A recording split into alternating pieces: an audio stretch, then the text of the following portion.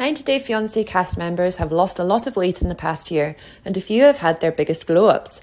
90 Day Fiancé and its spin-offs usually don't show the real person behind the cast members. However, when someone decides to embark on a weight loss journey and post about it, they showcase their true selves. 90 Day Fiancé fans don't find every weight loss journey inspiring, such as Angela Deem. Over the past few months, the 56-year-old has lost over 100 pounds, but has still failed to impress the fans. In 2022, a few 90 Day Fiancé stars had a lot more confidence after their weight loss, such as Tiffany Franco. Her weight loss journey began when she broke up with her estranged husband, Ronald Smith, and began working on herself.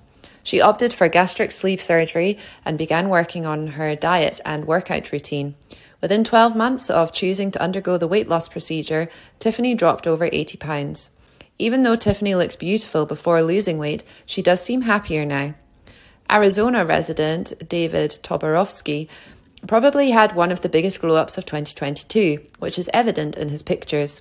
He was once depressed, losing hair, overweight, broke, and suffering from the after effects of a stroke.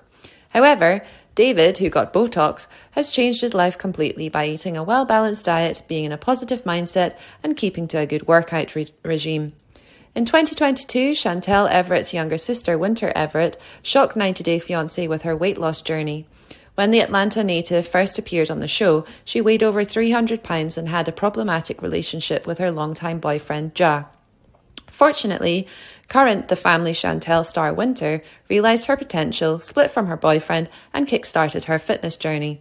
Since Winter's bariatric surgery in 2020, she has lost 100 pounds.